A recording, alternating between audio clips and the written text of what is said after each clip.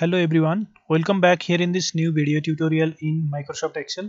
Today we are going to learn how to use the goal seek in Excel. Goal seek is basically used for finding out the unknown values. By taking the help of these two examples, we will learn how to use the goal seek.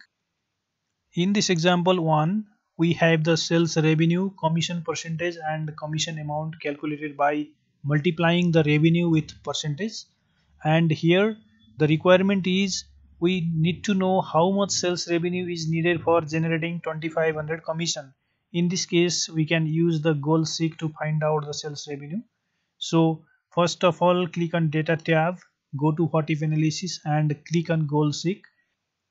It opens the goal seek window and here we have to give 3 parameters. Here in the set cell we have to click on the commission amount here.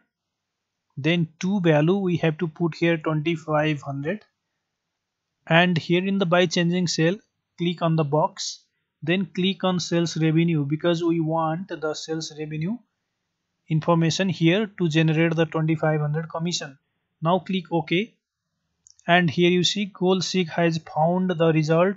The sales revenue should be 102,041 to generate the commission amount of 2500. So in this way the goal seek works.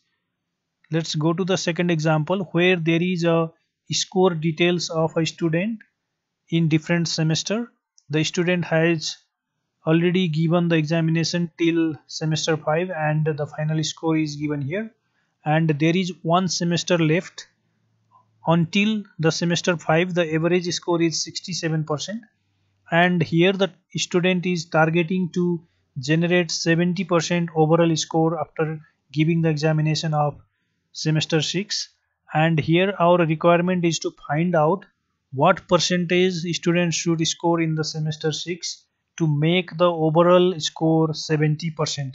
To make this 70%, what should be the score here in the semester 6? We will find out by using the goal seek. So go to data tab, what if analysis, click on goal seek, and here in the set cell click on the average score. In the to value put here 70%, that is the target, and in the by changing cell click on this score of the semester 6. Click on this because we need to find this. Now click OK, and here goal seek will find out the result, which is 85%. If the student scores 85% in semester 6, the overall will be 70%. So this is the use of goal seek in Microsoft Excel. Thank you very much for watching this video. We will again meet on next video tutorial.